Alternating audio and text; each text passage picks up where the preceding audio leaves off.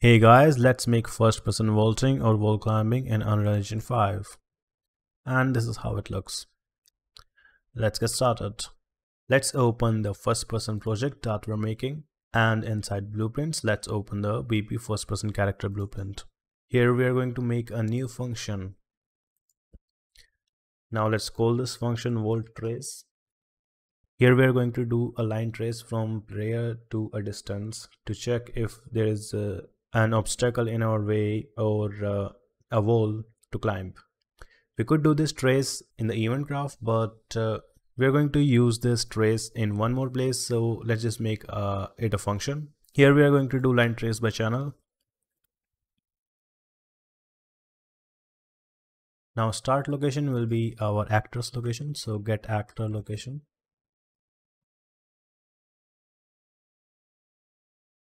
And to get the end location, let's get actor forward vector. This is the direction that our player is facing. Now we need to multiply it by some number. I'm going to multiply it by 100. So let's convert this pin to float. 100, you might want a different number. So this is how long I want the line to be. Now we need to add it. And the result will be the endpoint for the line trace. Now let's compile, and we want to add some outputs. So we want the out hit and return value to be an output. For that, let's add a hit result struct. So here we can see the type is hit result structure. So change the type to hit result structure. And let's just say this will be out hit results. And let's add a boolean. This will be a boolean, and let's say this will be hit boolean. File, save. Now this is the return node that gets made here. So let's get it and connect the out hit result and result value to hit boolean. Also let's connect these pins, and that is our vault trace function. Now let's also draw it for duration so we can see the line. Now let's get back to the event graph. Here we will make a custom event, and let's name the event vault. So we need a new variable. So here we had these variables that I just put under grapple category. You can click these. If you have these, you can click these and set the category, type it here. So let's make a new variable. This one will be a boolean, and let's say can vault. Compile, and by default can vault will be true, so let's tick this. By default, when the game starts, we can vault. Now we need to check it. Get a branch, and if we can vault, we will immediately set it to false because we don't want to spam the vault. Now let's add a timeline here. Let's say this will be vault timeline, and play from start. Here we will use the vault trace function. So in update, we will get the result of our trace, and you could break the out hit result. So you could, for example, break hit result and see all of these variables, and then you could put a tag on an actor and then check the tag here. But I'm not going to do that because I want my character to be able to climb basically everything. So I'm not going to do that. You could, for example, do this actor hashtag and then use it in a branch, for example, but I'm not going to do that. I'll just check this boolean. So if you did that, if you checked for the actor hashtag, you would use an and boolean to also check this, because this is important. This is what tells us that whether our line hits something or not. So I'll just use this. Let's get a branch. it is automatically connected. And if it is true, what we're going to do is we're going to launch character. This will add some velocity to our character in the Z direction. I'm going to go with 900. You can choose a different number for the Z direction here. Most probably you will need a different number because I have set the gravity scale to 2.3 in my project instead of 1. So my project has higher gravity than normal. So I'm going to use a higher number. For you, I think something around 600 or even less might work. And I'm going to tick these. So we will override the X, Y, and Z velocity. You could try not overriding the XY velocity and see how it goes, but to keep it simple, I'm going to check this. I'm going to override the XY velocity as well. Now, if we did not hit anything, if the line trace did not hit anything, then we want to stop the volt timeline. So let's get the volt timeline. We could click here and say get volt timeline, or you could also get it from components here.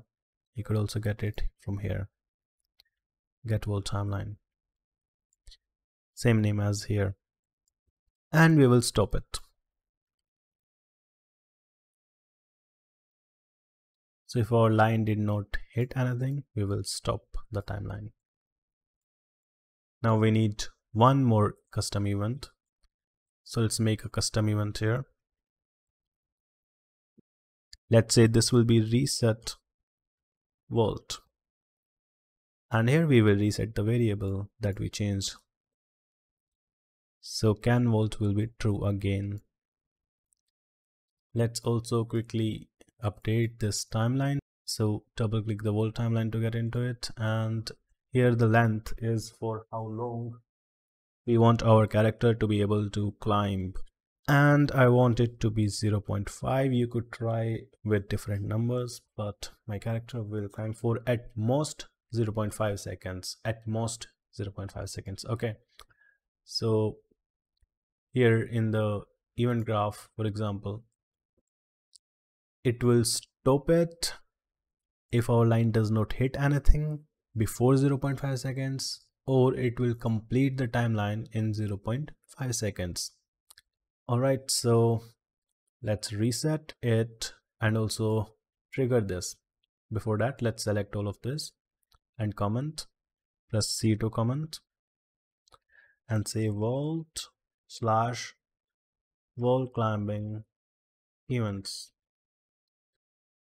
This can be a nice wall climbing ability as well, or it is, I guess. Compile, save.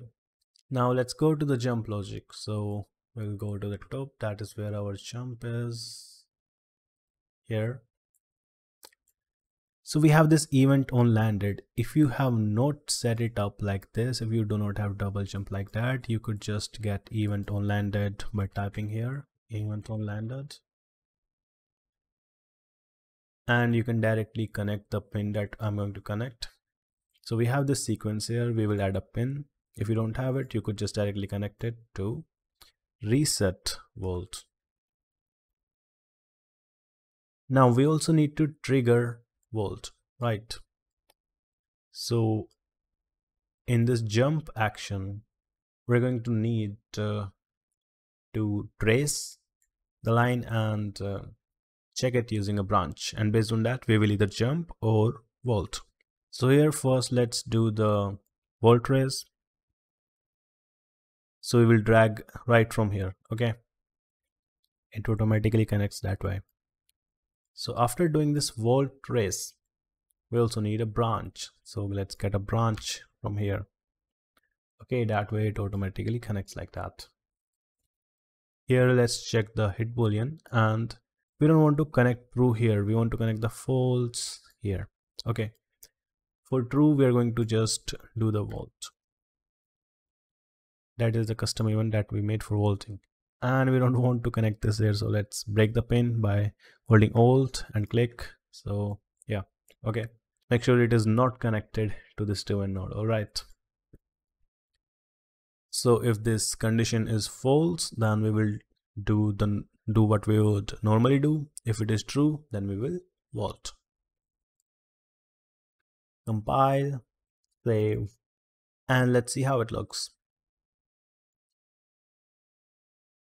So if we go here, for example, and I'm going to press spacebar, if we can see this line trace here, we hit something. So yeah, let's do it.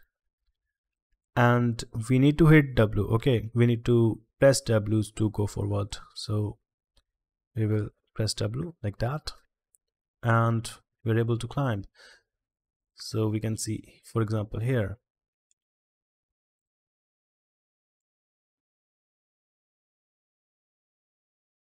Right, let's make a big vault and see if we can just spam the vault.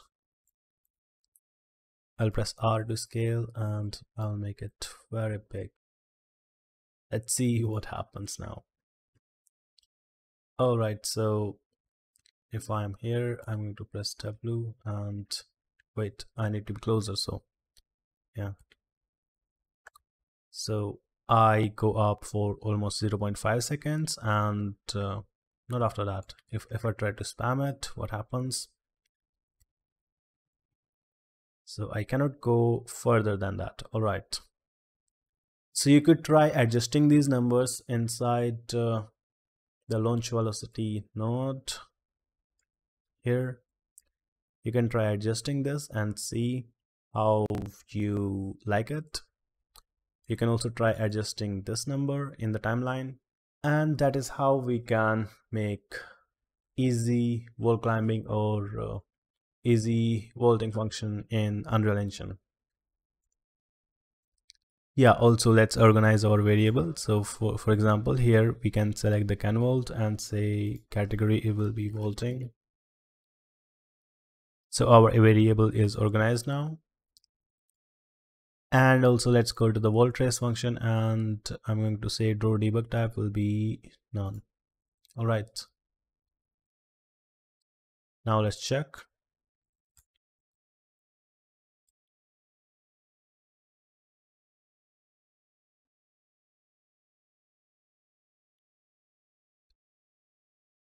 Let me know what you think of this, and I'll see you in the next video.